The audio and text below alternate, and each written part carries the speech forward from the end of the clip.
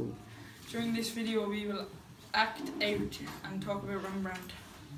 Rembrandt van Rijn was the greatest of the Dutch painters.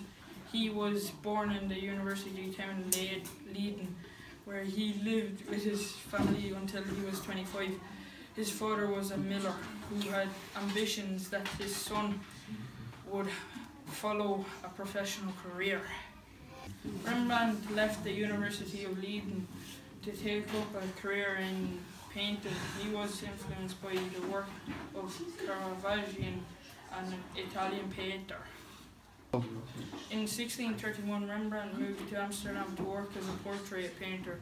He lived in a Jewish quarter where most of his patrons resided. He became the leading portrait painter in Holland here.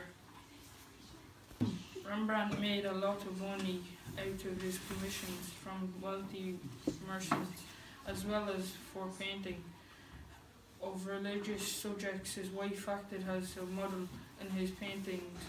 When his wife died, he focused on sketching portraits. His portraits reflected his fortunes throughout his life. Near the end of his life, the portraits show a tired man full of sorrow. The Night Watch is probably Rembrandt's best known pieces of work. The paintings show a girl in the centre of the picture and a group of city guardsmen.